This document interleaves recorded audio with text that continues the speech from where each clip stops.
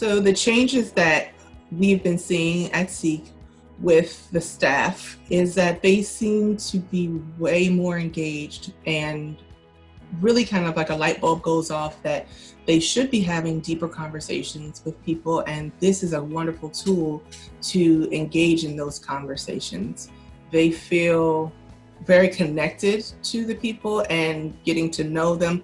I think they felt like they got to know them before, but I feel like, having the tools, it provides a deeper connection, and just so that they feel more engaged and more in touch with the person that they're supporting, and that they have, a document on hand that acknowledges that connection. So I know that for the CE team, when they were creating the profiles, the feedback that I was getting was that it was wonderful to be able to feel supported and give support.